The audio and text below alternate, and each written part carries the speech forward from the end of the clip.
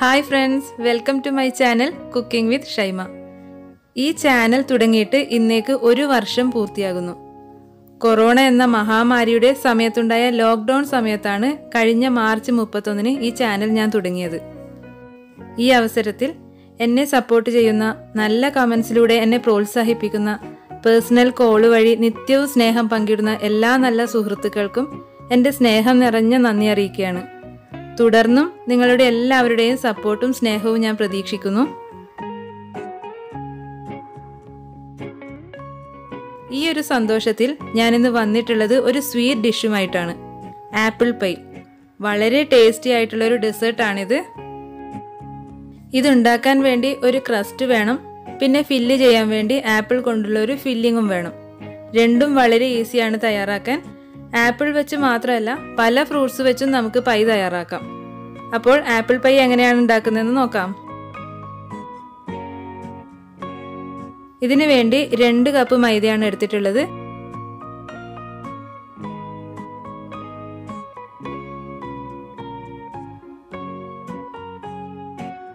ഇതിലേക്ക് 1 table spoon പഞ്ചസാര പൊടിച്ചത് ചേർക്കാം. പിന്നെ വേണ്ടത് 200 ഗ്രാം നല്ല തണുപ്പുള്ള ബട്ടറാണ്. ഞാനിവിടെ സാൾട്ടഡ് ബട്ടറാണ് എടുത്തിട്ടുള്ളത്. നിങ്ങൾ അൺസാൾട്ടഡ് ബട്ടറാണ് ചേർക്കുന്നതെങ്കിൽ ഈ മൈദയിലേക്ക് 2 പിഞ്ച് ഉപ്പ് കൂടി ചേർക്കാൻ മറക്കരുത്. ഇനി ഇത് കൈവച്ച് തന്നെ നന്നായി മിക്സ് ചെയ്ത് കൊടുക്കാം.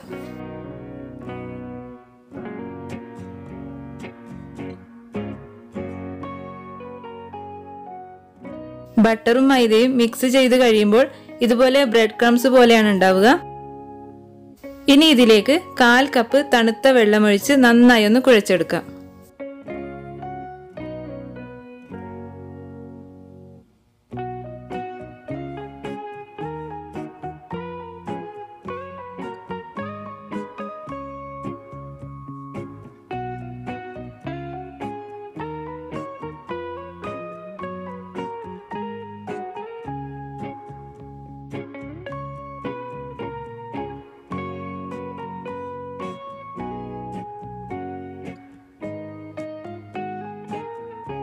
ഇതിപ്പോൾ ഉരുട്ടിയെടുക്കാൻ പാകത്തിനായിട്ടുണ്ട്. ഇതിനെ 2 പാർട്ടാക്കി എടുക്കാം.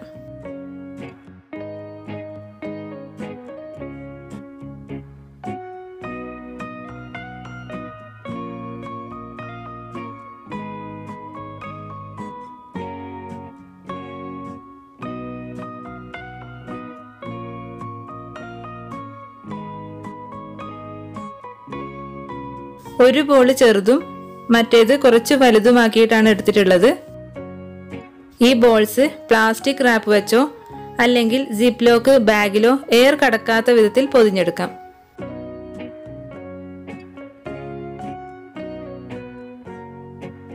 ഇതിന് 1 മണിക്കൂർ ഫ്രിഡ്ജിൽ വെക്കാം.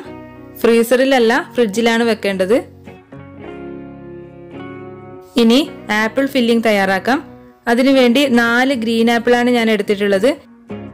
ഏത് ആപ്പിൾ ആയാലും കുഴപ്പമില്ല, നല്ല ഫ്രഷ് ആയിട്ടുള്ള ആപ്പിൾ എടുക്കാൻ ശ്രദ്ധിക്കുക. ആപ്പിളിന്റെ തൊലിയൊക്കെ കളയാം.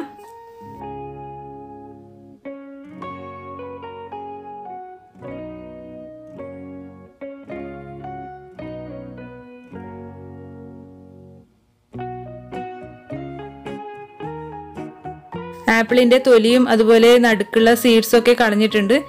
ഇനി ഇത് ഇതുപോലെ ചെറിയ കഷ്ണങ്ങളാക്കി കട്ട് ചെയ്യാം.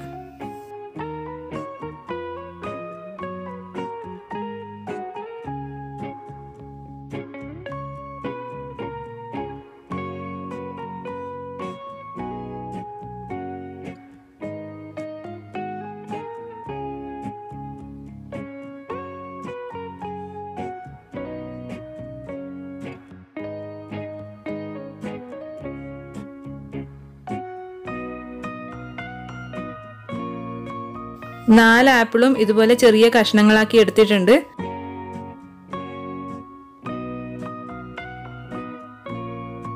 ഒരു പാൻ അടുപ്പത്ത് വെച്ച് അതിലേക്ക് 3 ടേബിൾ സ്പൂൺ ബട്ടർ ഇടാം.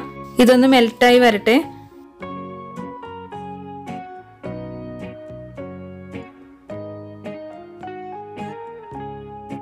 ബട്ടർ മെൽറ്റ് ആയിട്ടുണ്ട്. ഇനി ഇതിലേക്ക് കട്ട് ചെയ്ത് വെച്ചിട്ടുള്ള ആപ്പിൾ ഇട്ട് കൊടുക്കാം. മിക്സ് ചെയ്യാം.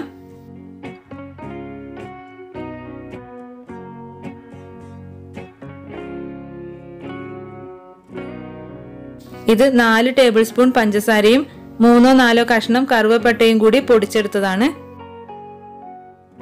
നിങ്ങളുടെ കയ്യിൽ സിനമൺ പൗഡർ സെപ്പറേറ്റ് ആയിട്ടുണ്ടെങ്കിൽ 4 ടേബിൾ സ്പൂൺ പഞ്ചസാരയും 1 ടേബിൾ സ്പൂൺ സിനമൺ പൗഡറും ചേർക്കുക. പിന്നെ നമ്മൾ എടുക്കുന്ന ഈ ആപ്പിളിന്റെ മധുരത്തിനനുസരിച്ച് നമ്മൾ ഇതിൽ ചേർക്കുന്ന പഞ്ചസാരയുടെ അളവ് കൂട്ടുകയോ കുറയ്ക്കുകയോ ഒക്കെ ചെയ്യാം. ഇനി ഇത് നന്നായി മിക്സ് ചെയ്ത് കൊടുക്കാം.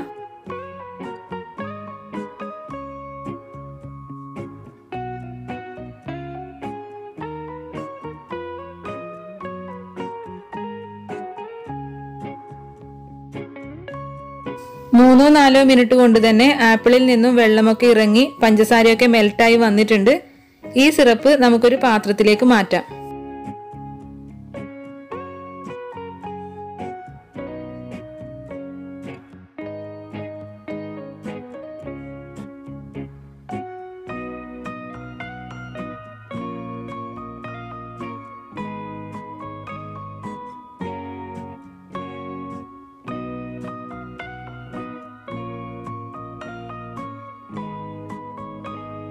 ഫ്ലെയിം ലോ ആക്കി വെച്ചതിന് ശേഷം ഇതിലേക്ക് 2.5 ടേബിൾ സ്പൂൺ കോൺഫ്ലവർ ചേർത്ത് മിക്സ് ചെയ്യാം.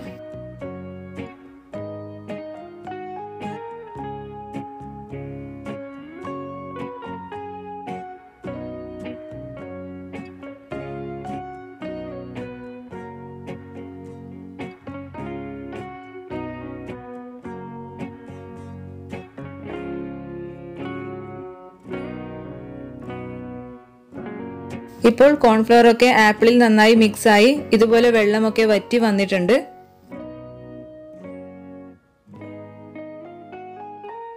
ഇതിലേക്ക് ഒരു ചെറിയ കഷ്ണം ചെറുനാരങ്ങ പിഴിയാം.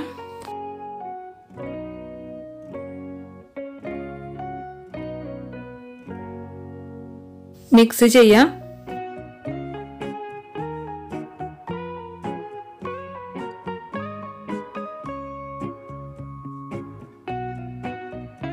ഈ ആപ്പിൾ മറ്റൊരു പാത്രത്തിലേക്ക് മാറ്റാം.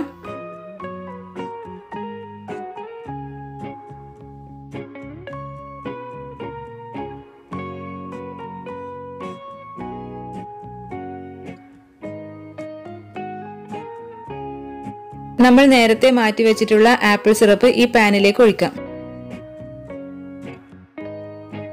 മീഡിയം ഫ്ലെയിമിൽ ഇതൊന്ന് വറ്റിച്ചെടുക്കാം.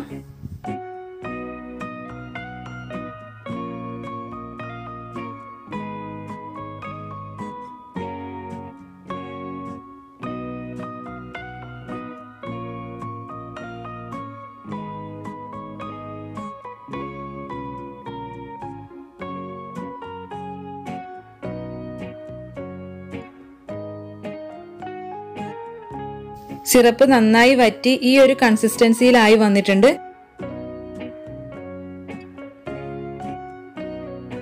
ഈ ആപ്പിൾ സോസിലേക്ക് നമ്മൾ മാറ്റി വെച്ചിട്ടുള്ള ആപ്പിൾ ഇട്ട് കൊടുക്കാം.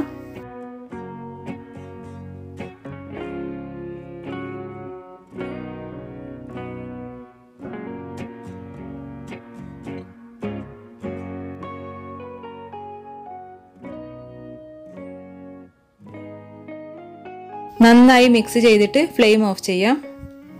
അപ്പോൾ നമ്മുടെ ക്രസ്റ്റിന് വേണ്ട ഫില്ലിംഗ് ഇവിടെ റെഡി ആയിട്ടുണ്ട്.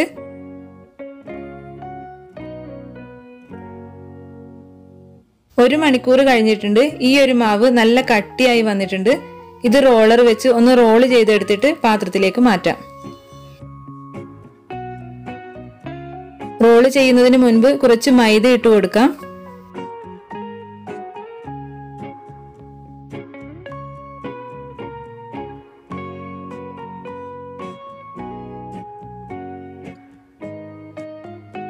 കുറച്ച് ബുദ്ധിമുട്ടാണ് ഇതൊന്ന് പരത്തിയെടുക്കാൻ, കാരണം മാവ് നല്ല കട്ടിയിലാണ് ഇരിക്കുന്നത്. ഇത് റോൾ ചെയ്യുമ്പോൾ നമ്മൾ ചപ്പാത്തി മാവ് പരത്തുന്നത് പോലെ സ്മൂത്തായി ചെയ്യാൻ കഴിയില്ല. കുറച്ചൊക്കെ പൊടിഞ്ഞു പോകും. പൊടിഞ്ഞു പോയാലും കുഴപ്പമൊന്നുമില്ല. കൈവച്ച് ഇതുപോലെ ചെറുതായി ഒന്ന് പ്രസ് ചെയ്ത് കൊടുത്തിട്ട് റോൾ ചെയ്തെടുത്താൽ മതി.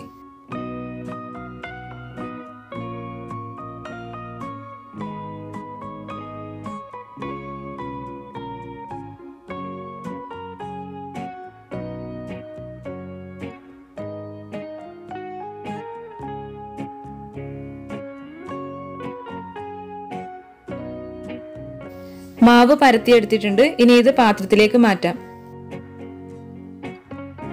ഞാനിവിടെ 7 ഇഞ്ചിന്റെ കേക്ക് ടിന്നാണ് എടുത്തിട്ടുള്ളത്.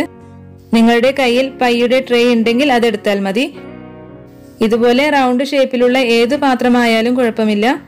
ഇനി ഇത് ചുറ്റിലും ഒന്ന് പ്രസ് ചെയ്ത് കൊടുക്കാം.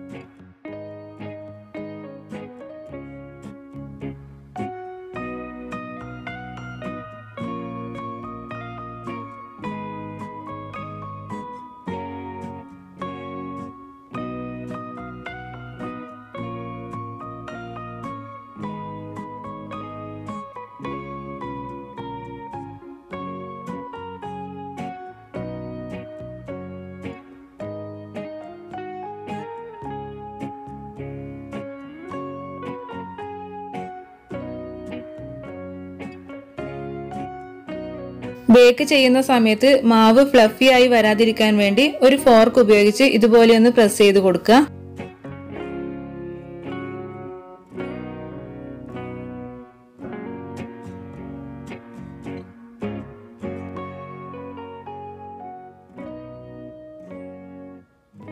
അതുപോലെ ഇതിന്റെ സൈഡിലും ചെയ്തു കൊടുക്കാം.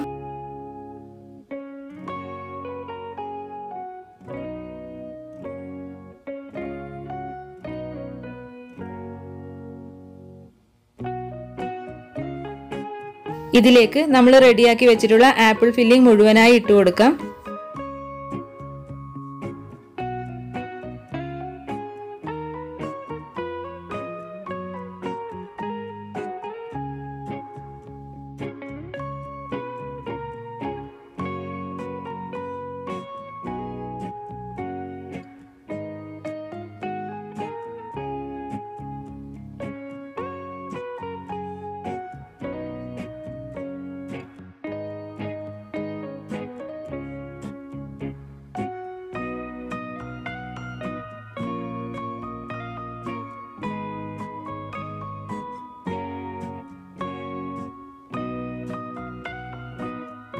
കുറച്ച് പൊടിയിട്ട് ചെറിയ ബോളാക്കി വെച്ചിട്ടുള്ള മാവ് കൂടി എടുത്ത് റോൾ ചെയ്യാം.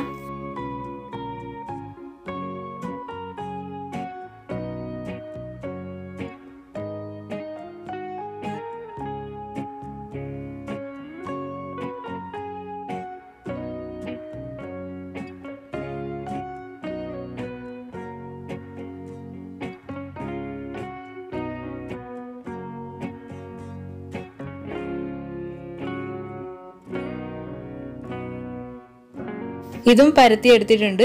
ഇനി ഇത് റിബൺ പോലെ കട്ട് ചെയ്യാം.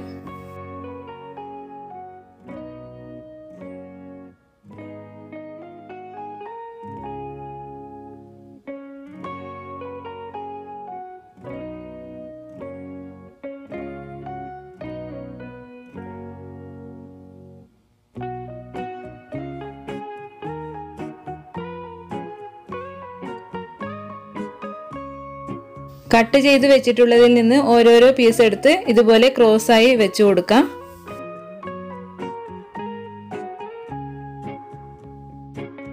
പല ഷേപ്പിലും നമുക്ക് പൈ ഡെക്കറേറ്റ് ചെയ്തെടുക്കാം. ഞാനിവിടെ ഏറ്റവും സിമ്പിൾ ആയിട്ടുള്ള രീതിയിലാണ് ചെയ്യുന്നത്.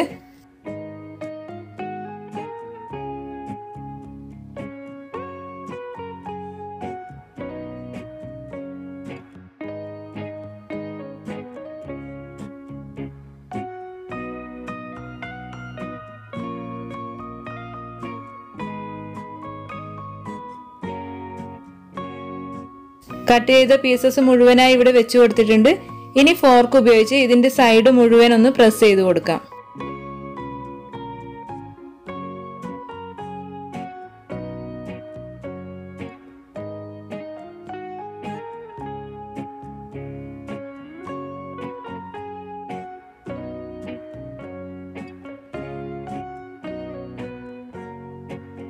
ഇത് എഗ് വാഷ് ചെയ്യാനായി ഒരു മുട്ട എടുത്ത് ബീറ്റ് ചെയ്ത് വെച്ചിട്ടുണ്ട്. ഇതിൽ മുഴുവനായി നമുക്ക് എഗ് വാഷ് ചെയ്തു കൊടുക്കാം.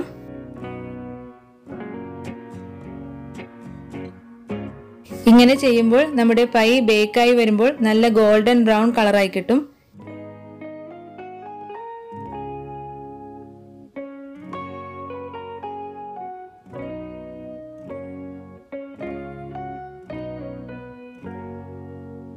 ഇനി ഇത് ബേക്ക് ചെയ്യാൻ വെക്കാം.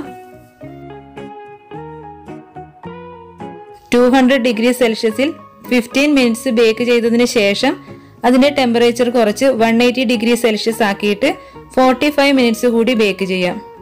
അങ്ങനെ മൊത്തം 1 അവറാണ് ഈ പൈ ബേക്ക് ചെയ്യേണ്ടത്.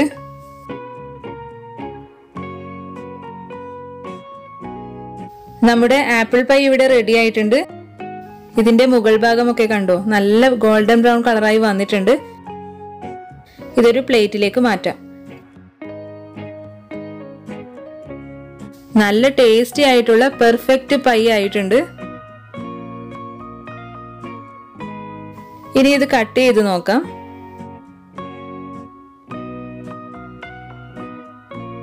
ഇതിന്റെ ബെസ്റ്റ് കോമ്പിനേഷൻ എന്ന് പറയുന്നത് വാനില ഐസ്ക്രീം ആണ്. ഇത് വാനില ഐസ്ക്രീമിന്റെ കൂടെ കഴിക്കുകയാണെങ്കിൽ കൂടുതൽ ടേസ്റ്റ് ആയിരിക്കും. അപ്പോൾ എല്ലാവരും ഒന്ന് ട്രൈ ചെയ്ത് നോക്കുക. വീഡിയോ ഇഷ്ടമായെങ്കിൽ ചാനൽ സബ്സ്ക്രൈബ് ചെയ്യാനും ലൈക്ക് ചെയ്യാനും ഫ്രണ്ട്സിനും ഫാമിലീസിനും ഒക്കെ ഷെയർ ചെയ്യാനും മറക്കരുത്. മറ്റൊരു നല്ല വീഡിയോയുമായി നമുക്ക് വീണ്ടും കാണാം. അതുവരേക്കും take care. By. Thank you for watching.